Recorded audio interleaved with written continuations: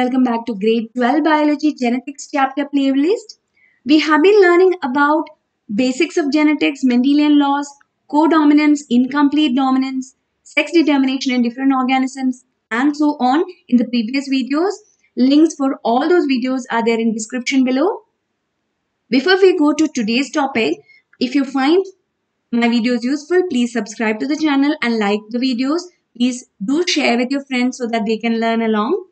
Today's topic is linkage. So what exactly is meant by linkage and who was a person who did some experiments to find out what linkage is. So all that started with a person called P.H. Morgan. He did his experiments on fruit flies, otherwise called as Drosophila melanogaster, the scientific name to be underlined if you're writing separately, both words to be underlined. That's your 1 mark there. All right. So what is it that Morgan did? He did a dihybrid cross between. So obviously you remember what is dihybrid cross? Dihybrid cross is a cross where two characters are studied. Here body color, eye color. Two characters are being studied. Dihybrid cross. And in case of this, he knew that these genes which are responsible for body color as well as eye color were found on the X chromosome. So you know females have 2 X chromosomes and male has only 1 X chromosome, and that is exactly the reason these genes are represented on these lines. These lines represent the X chromosome. Here 2 of them because it's a female, and here 1 X chromosome because it's a male. The other Y chromosome is represented, however no genes are shown on it, as you can see.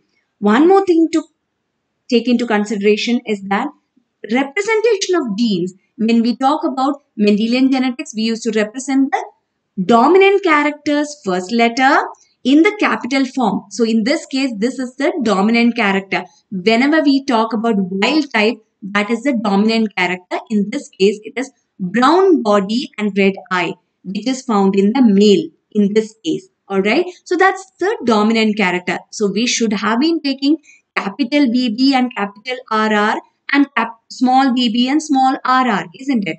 However, in this case, we don't do that. Instead, we take the recessive traits first letter, both cases Y and W we take, and we use it as such for the recessive trait and with a plus for the dominant trait. So in this case, you can easily guess which is the dominant trait. Brown body, red eye. Brown is represented by right now Y and plus, and red is represented by W and plus. Please keep this in mind. Alright. So what is it that Morgan did? Morgan crossed these two organisms, a female having yellow and white, so yellow body and white eyed by the way, and male who is having brown and red. Alright, so he expected what? He expected that the F1 generation, like in the Mendelian cross, he expected that the dominant trait would show up in all of the progenies that are produced in F1. That is what used to happen in case of Mendelian genetics, isn't it? But in this case, as you can see, it was not just the dominant characters that showed up. Instead, both were there in equal amount, but reversed. That is, female had wild type, that is brown body and red eye, and male had yellow and white cross. Alright, so that was what he observed. That's not done. Now, in case of F2 progeny, in case of Mendelian cross, what do we expect? We expect that the dominant traits would be there 9 times, dominant plus recessive 3 times, 3 times 1. That is why we have a 9:3:3:1. So what should be the expected thing? Expected thing is brown red 9 times, brown and white 3 times, yellow and red 3 times, and yellow and white only 1 time it should show up among the 16 times that you get, 16 progenies you get. So you get a 9:3:3:1 phenotypic ratio. Phenotypic ratio in case of the F2 generation of Mendelian crosses.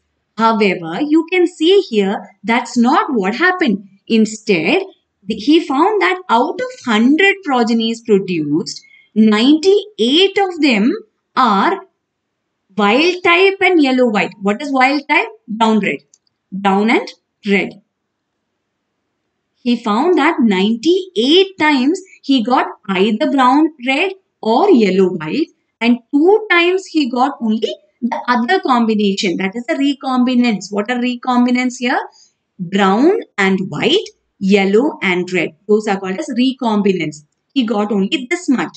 It's not exactly 2% and 98%. It is 98.7 times the parental type. What is parental type? Whatever you took as a parent, this and this. This can come, either this can come or this can come.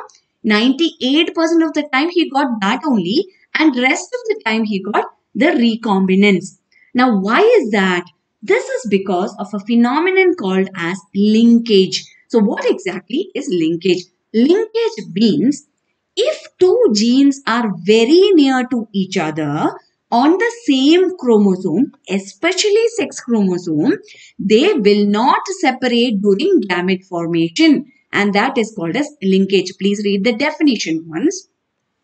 Let's see whether Morgan stopped there or he continued. He definitely continued with another cross, alright, of a similar type, again with Drosophila melanogaster itself. What was that cross? The cross was here white color body and wing shape. Alright, so 2 characters again he took. In case of female, this was the character, and in case of male, this was the character. Again, it followed the same pattern. That is, in F1 he expected the dominant trait to show up, but that's not what happened. He got both. In F2 he expected 9:3:3:1. That also didn't happen. Instead, he got a parental type more than the recombinant type. But it was not 98 and 2 proportion. Instead, here it was around 63 and 37. Okay. So what was different in the other case and this case? In the first case, that is cross A, you can see that in the case of cross A, 98% parental. But in this case, it was only 62. What is different? What is different is the distance between the genes. In the previous case, look at the genes. How are they? They're very closely associated. Y and W are just next to each other. But in this case, they are a little far apart. So he realized that linkage is also proportional with distance between the genes. If the genes are very close to each other, that means the linkage is more. They do not separate during gamete formation. So if you get a question, when is linkage seen more, or things like such a question you get, you have to write the proximity of the genes. That is, the genes are nearer, linkage is more. So that's not enough for us, isn't it? We should do some amount of practice. So let's see some of the questions that have come till date. PYQs I'm looking at.